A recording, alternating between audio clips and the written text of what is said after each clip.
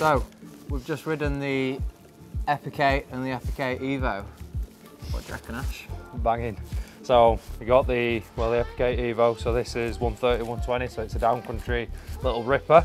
I've had a right little lap on this, feels like a BMX to me. And obviously we've got our in-house roadie on a mountain bike, absolutely killing it. I've dragged him through woods. He didn't die, surprisingly, so he's impressed me. I'd have to go with the downcountry, but if I were racing, I know exactly what it'd be. Yeah, for sure. It's nice and nimble.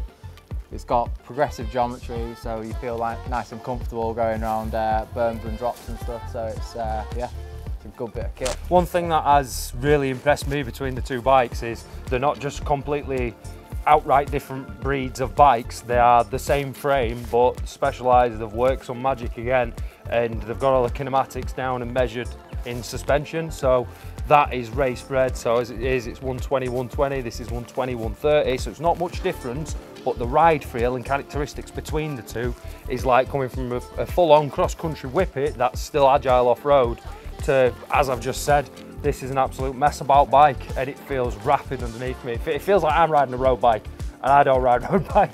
These are fantastic. Well worth standing out and pouring down rain for 45 minutes, getting covered in mud, watching this idiot ride a bike. It's fantastic.